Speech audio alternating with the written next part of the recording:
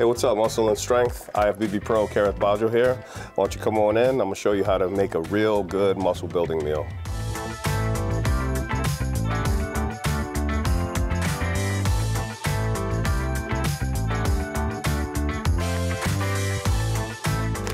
One of my go-tos right here. Coconut jasmine rice. It's clean, it's consistent. Sure, it's got preservatives in it, but it's not enough to really affect you.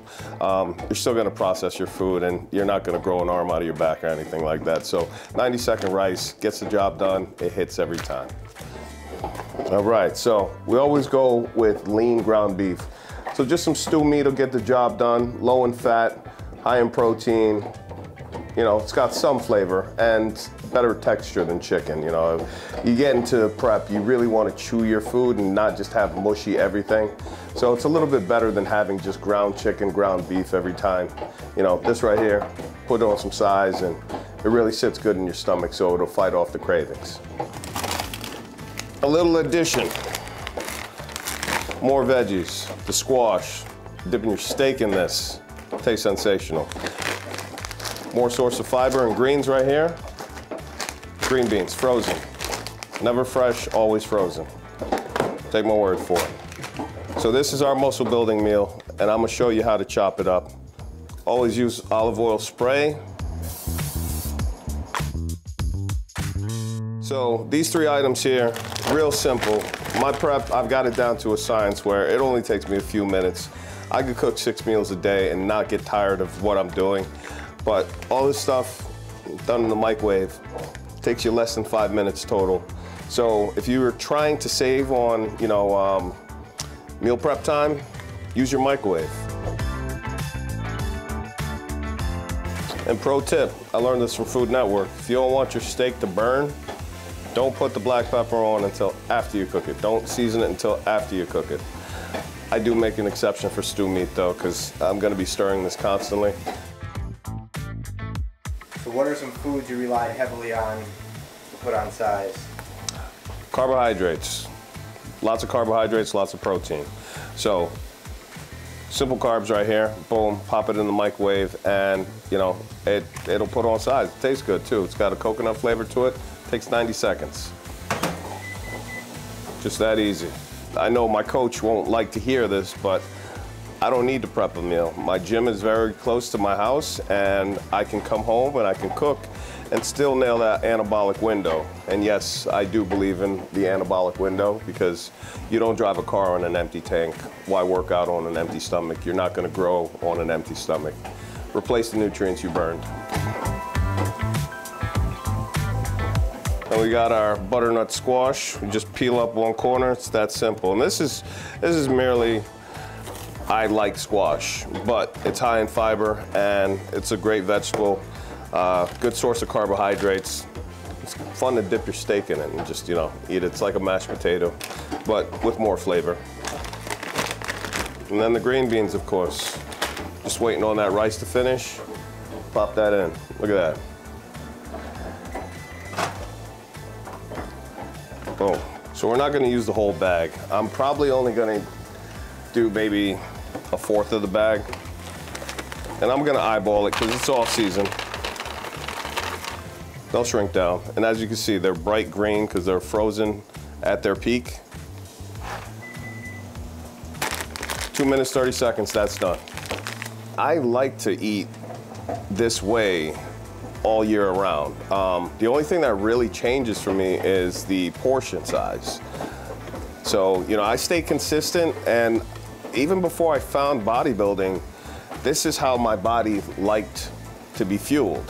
So once I started bodybuilding, there was no transition. It was just what I did. Pre-contest, off-season, it's just a way of life. And if you look at it that way, you're not dieting anymore. You know, you just eat a little less, so what? A couple of weeks, grit your teeth and bear it. You'll be all right. So as you can see, we're just cooking it up, making sure it doesn't stick to the pot. Can't go wrong with a little black pepper. And this is almost done. I know, even though it's chopped meat, I don't like it cooked all the way through. So we got the perfect pinch. I know you've seen I put a little bit more than a pinch in there, but there's quite a bit of steak in there. So perfect pinch, steak seasoning, it's pretty good. So